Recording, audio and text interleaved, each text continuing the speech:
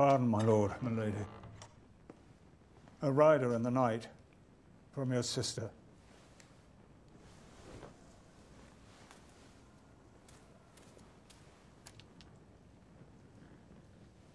Stay. This was sent from the Eyrie.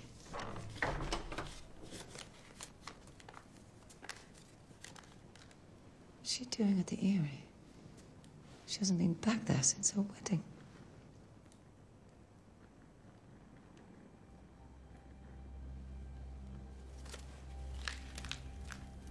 What news? She's fled the capital. She says John Arryn was murdered. By the Lannisters. She says the king is in danger. She's fresh widowed, Cat. She doesn't know what she's saying. Liza's head would be on a spike right now if the wrong people had found that letter.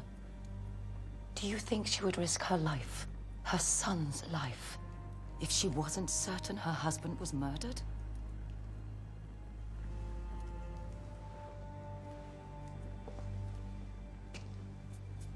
If this news is true, and the Lannisters conspire against the throne, who but you can protect the king? They murdered the last hand.